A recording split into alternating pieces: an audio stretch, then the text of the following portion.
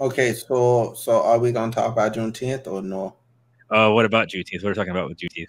We're talking about talking about the Walmart ice cream that got pulled off the shelf. Yeah, the ice creams. I I saw it. I didn't see what the backlash was because I saw there was backlash, but like So It's it more. goes that goes into what the just hopped up on. Oh, okay, it's the video I just downloaded out of Dropbox. It's more so with Next video done. So listen. So here's the TLDR. Here's the simplified version of this. So here's what happened. So Walmart thought because now it's a federal recognized holiday, they thought they were gonna do something inclusive and they were gonna make some ice cream for Black people, Juneteenth ice cream, but make it great value as well.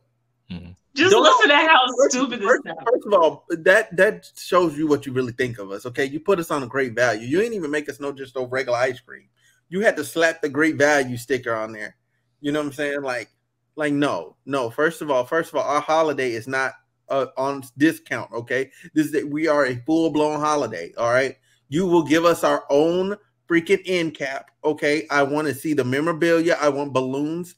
I want candles. I want the whole shebang, okay, that y'all normally do. I want the same rollout, okay, the same place where you put the Valentine's Day stuff, you put the St. Patrick's Day stuff, your seasonal cap, that end cap. I want that whole thing. I want the same damn thing. But yet they thought they would just get by with slapping some ice cream in there. And you got all these other stores. They're like, oh, we're going to do this Juneteenth thing and this Juneteenth thing, blah, blah, blah.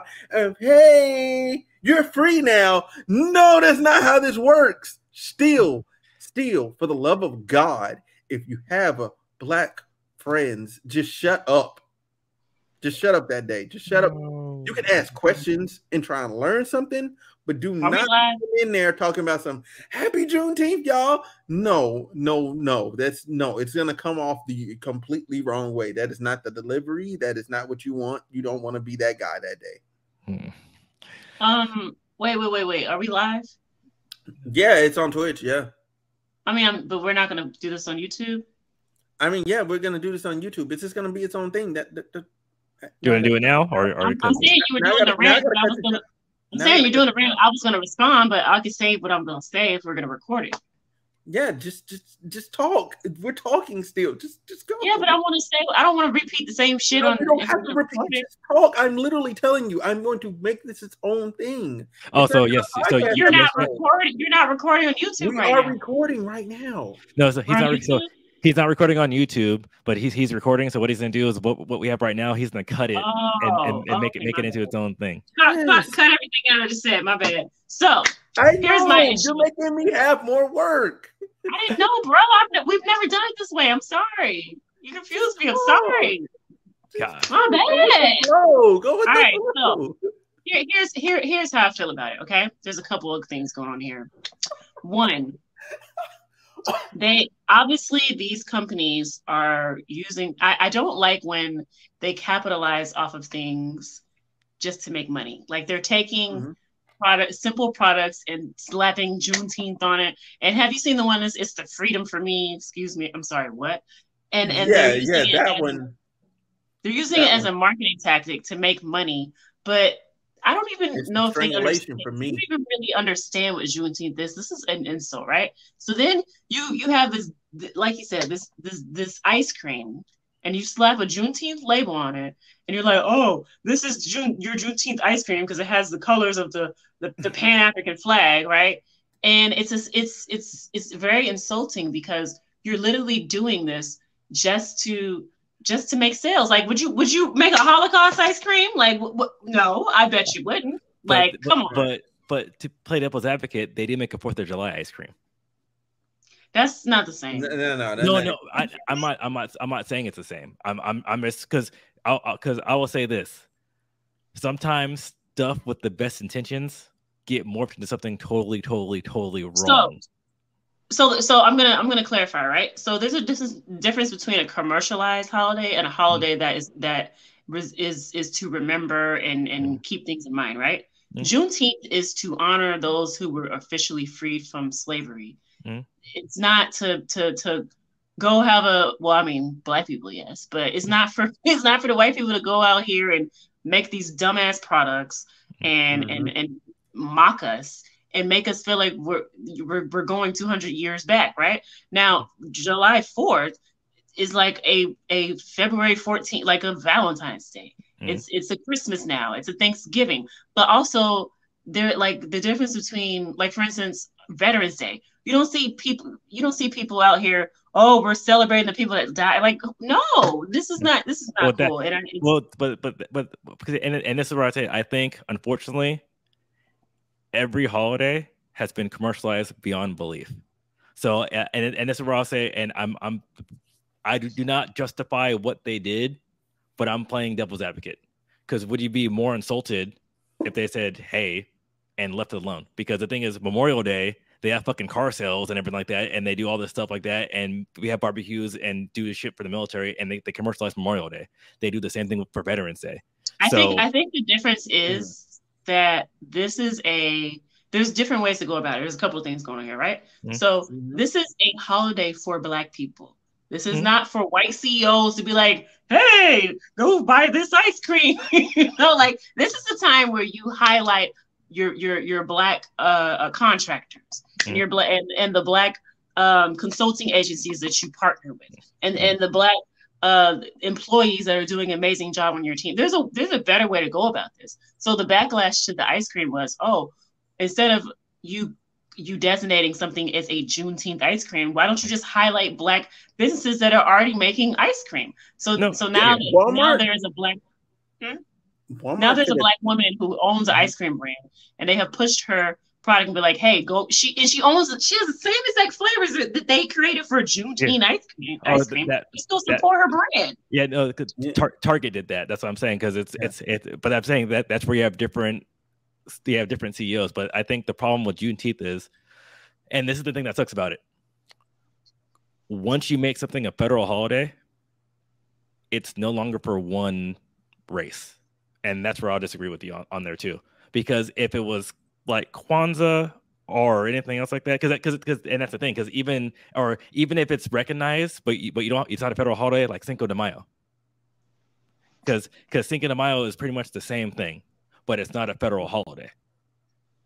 So then, if you do Cinco de Mayo and you want to do stuff for to help out Hispanic heritage, that's one thing. But once you make it a federal holiday, because St. Patrick's Day that's another holiday, but it's the same thing, but it's not federally recognized. Unfortunately, once you make something federally mandated, because that's the thing, Christmas and Easter. No, I'll say mostly Christmas. Christmas is for Christians and Catholics, but everybody gets it. So that's my stance on it. So. And because I said I knew about Juneteenth, I know about Kwanzaa. I grew up with that and to understand the importance of all of that. But once you make it a federal holiday and say, hey, it's for everybody now, this is the shit that happens. You get it, especially when, and this is my problem with it last year, because last year I felt like it was such a knee-jerk reaction. No one got to learn about it. Yeah. So I very last minute. So yeah, so listen.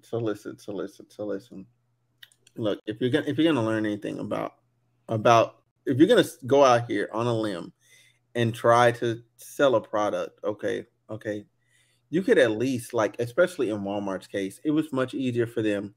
That same end cap that I was talking about, you can literally just put the Black businesses that are selling in Walmart on the end cap.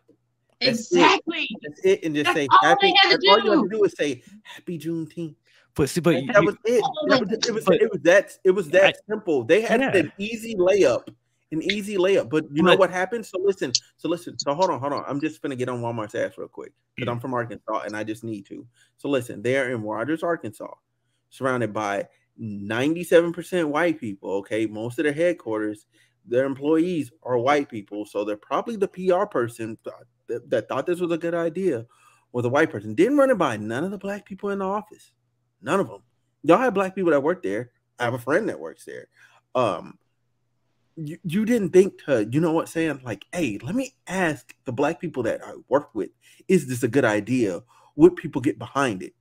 Like, No, the headquarters just said, "Yo, we're gonna push this out here and not ask nobody." You had plenty of opportunity and time, but you failed epically because you are prepared. You don't care what black people think. But I'll put it this way, though. Hold on. They care about dollars. Hold on. No, but I have one thing to say.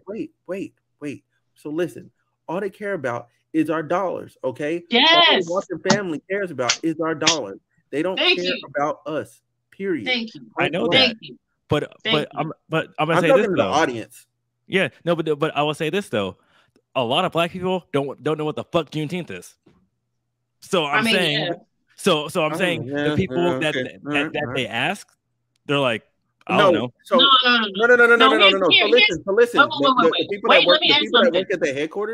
The people that work at the headquarters, they know. Those black people know. I'm just telling you because I know them. Mm-hmm. They know. They have people. Let me add something. Especially after the George Floyd incident, right? All these companies took a DEI stand. It was like, we're going to do a better part on our end. Mm-hmm. So almost every damn company has a DEI department now. There is somebody in DEI that they could have talked to and be like, hey, what kind of marketing strategy should we use for Juneteenth?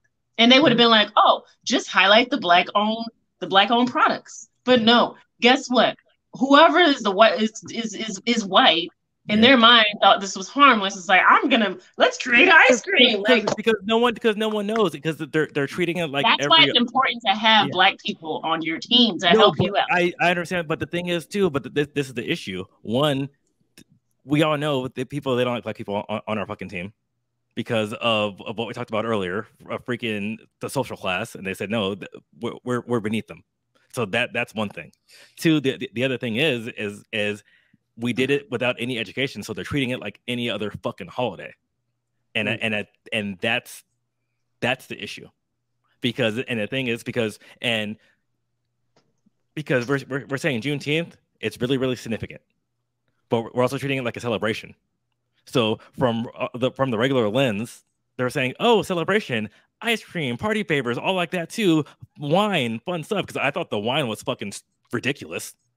Wait, there was Juneteenth wine? Yes. No. I didn't know that either. No. Why don't you highlight Black Girl Magic? Like, come on, y'all. No, because that's something that they do specifically for a certain thing, and that's where I'm saying they didn't do anything outside the fucking box, because they just did copy paste. Because they hit Juneteenth celebration. Let's do this. And I think that's just the issue. But I think it goes back to how everything happened last year, when they're like, oh, because it was literally last minute, and like, oh, now Juneteenth's a holiday, and there was really no significance, because the time where we could talk about the significance of Juneteenth, everybody was fucking off work. And because I know it was super last minute, because I was actually in the class and we didn't know, so we actually worked Juneteenth, and then they gave us the Monday off, and so that's what I'm saying. That's how last minute everything was. And then and the people in my class there was only one other black person in my class. They're kind of asking us, so like, what's Juneteenth? Because no one's really done a great job at explaining what it is, why is it symbolic, what does it represent. And then even if you do a certain way, they're like, oh, hey, and they're like, celebration. And ladies and gentlemen, this is why you must fight against those school boards that are trying to change your history books. Okay, you must fight to keep all the Black history in the history books, as well as add in the Black history. That matters. Okay, you must do that. You must take it upon yourself. Okay, and if your school district for some reason will not do so, and they will not listen to you and your counsel, you need to educate your children. It is your responsibility as Black people. All right. To educate. I'm just talking about just Black people in general, to educate themselves. Just offer it. Okay, it's our holiday. We should know. I think you don't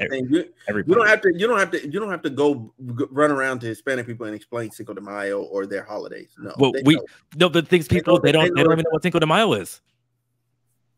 So I would like to highlight. I'm saying Hispanic because what is Cinco de Mayo to you?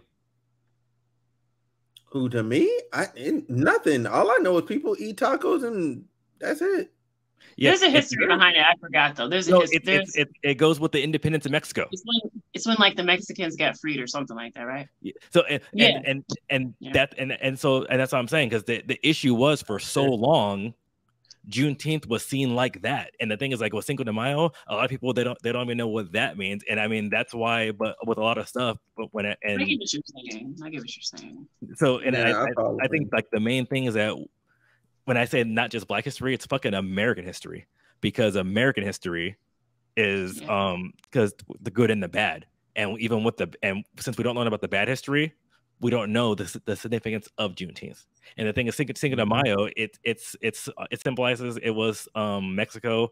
It was like their second victory over the French.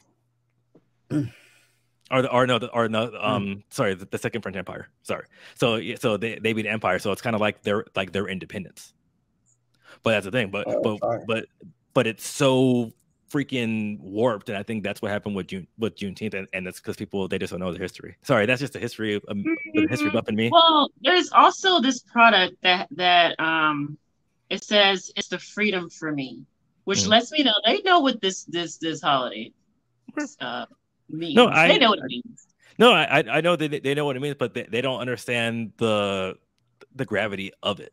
But they don't care. Yeah. They don't care. That's what it is. And I'm saying, and that's what I mean. No one cares about any holiday, because once it's federal, they just don't care, and that's what I mean by everything else. Like they know what it is, because when you look at the ice cream, you look at the pictures on it. They know what this holiday is. They know exactly what it is. The color scheme and all. Yeah, they know what it is. I'm sure they look. You can Google it, and the first thing that comes up on Wikipedia. No, I get what you're saying, and I'm saying, like we said, I'm saying they don't care because people don't care, and luckily with this one. Well, hold on though. What I really want to bring light to is, I do think that sometimes as Black people we don't stick together. However, this time we came together, and Walmart pulled it from their shelves. So now you can no longer get this ice cream from the shelves, because they had the backlash from Black people, and they released their apology, whatever. And I'm happy to hear that. That also shows how powerful we are. Yes. Hey, that apology had me cry. Right. It was so simple. They ain't drag it out nothing. We sincerely apologize. That's when you know you fucked up. You just my bad. Hey, throw that out. Hey, give me that ice cream. Throw that outside. But like you said, I'm glad we did come together and say this is appalling. But and sorry, I think I'm attacking the bigger issue, because I think 1 year of a holiday with no explanation. That's the thing. They still really don't explain anything of it too. And it's been a fucking year. We knew it was coming, and it's like, and there's still no certain things for us to learn the history about shit. But because that's my thing with a lot of these fucking holidays. There's like, they just bury the meaning, and they hide it, because we hide St. Patrick's Day behind freaking alcohol. We hide Cinco de Mayo behind freaking tacos. I wouldn't be surprised that in 5 years we hide Juneteenth behind fucking ribs. Fuck. Yeah. I like ribs. I mean, I'm not gonna lie to you. Look. I'm not gonna lie to you. I live in DC. Juneteenth be popping around here. It be all kinds of barbecues, day parties. No, yeah, and that's why. But so I'm saying, so once that moves over, and then because I think it's like, because now Cinco de Mayo, it's not. It's like, yeah, it's celebrated by the Hispanics, but it's commercialized. So then everywhere has a thing, and out here, I got the gringos coming out here, freaking getting tacos, going to the taco bars like that too. So I wouldn't be surprised in 5 to 10 years, I get what you're saying. And I think that's So I just hope that we don't lose the meaning, or at least people they'll be more accepting. But I didn't remember even getting the vote across last year too. It's like, wow, imagine being so racist that you don't want to pay a day off, because that's how I felt last year. And people use excuses. Like, that's a good way to end this. That's a really good way to end this. That's right there. All right, so listen, y'all, like, comment, and subscribe. All right.